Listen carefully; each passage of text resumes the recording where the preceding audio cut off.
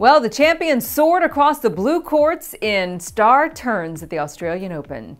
Stars will shine walking the red carpet coming up later this month at the annual Academy Awards. And tennis and film are two of our favorite pastimes here at Tennis Now, so we're going to partner the two together and put it in our art form. So pull out the popcorn and put your feet up. Here we go. Today, we're going to present a mashup of Oz and Oscars with our 2017 Tennis Now Academy Awards. We're going to start with Roger Federer, who reigned in Melbourne, winning his 18th Grand Slam crown. Hollywood had a hand scripting Roger's blockbuster comeback down under.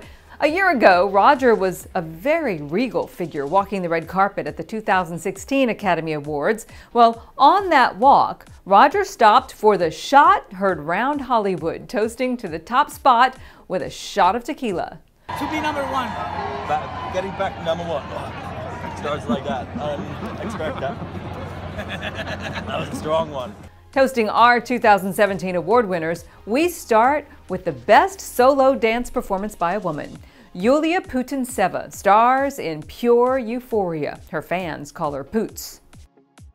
Best solo performance by a woman off court, the one and only Serena Williams. Best dance performance by a duo or a group goes to Australian Open doubles champs Bethany Mattek-Sands and Lucy Safarova, who also swept the best choreography category with this unforgettable celebration.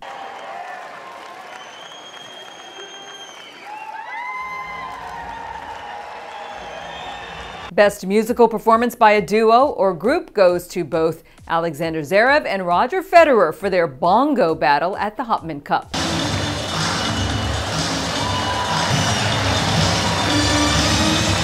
And to the boy band known as Not In Sync, Grigor Dimitrov, Tommy Haas, and Federer for their performance of this Chicago classic. After all that we've been through, I will make it up to you.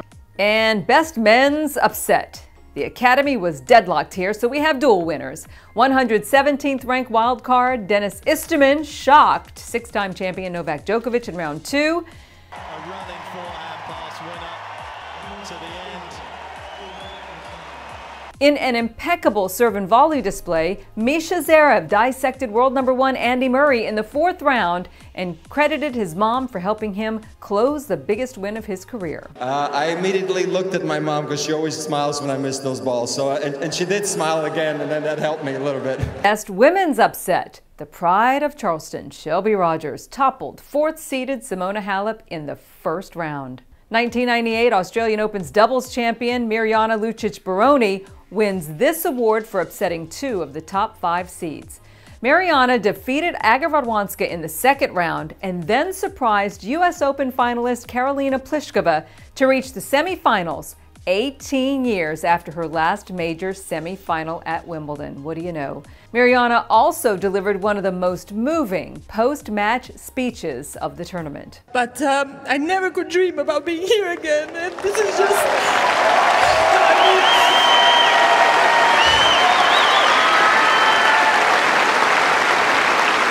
I will never, ever, ever forget this day and this last couple of weeks. This has truly made my life, and everything bad that happened, it has made it okay. And just the fact that I was this strong and that it was worth fighting this hard, it was really incredible.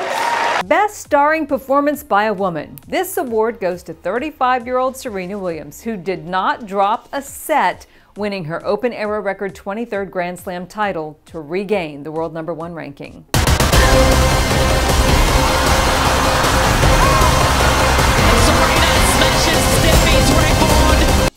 Best starring performance by a man? Well, the maestro, of course, Roger Federer, who fought past his rival Rafael Nadal to win his 18th Grand Slam title and our award.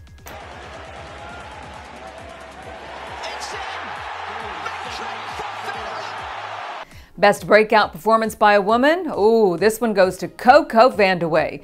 Coco crushed world number one and reigning champion Angelique Kerber, and then dominated reigning Roland Garros champion Garbiñe Muguruza, reaching her very first major semifinal. Classiest performance by champions Venus Williams and Rafa Nadal, who inspired the sports world with their very gracious speeches after the final. Today, I think was a great match. Probably Roger deserved a little bit more than me, so I just gonna keep trying. No, I feel that I am back at very high level, so I gonna keep fighting during the whole season to have fun. Congratulations, Serena, on number 23. I have been right there with you. Some of them I lost right there against you. I guess that's weird, but it's true. And the best Grand Slam fans in the world, no one celebrates our sport like the Aussies do. Best supporting cast? Well, that's the Federer family box.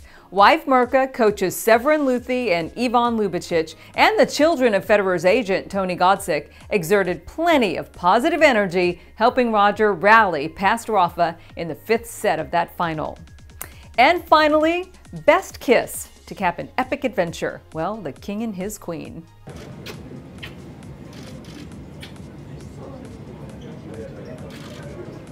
Gotta love it. Hope you had fun. That's our news for now, everybody. I'm Grace Carter. See you next time here on Tennis Now.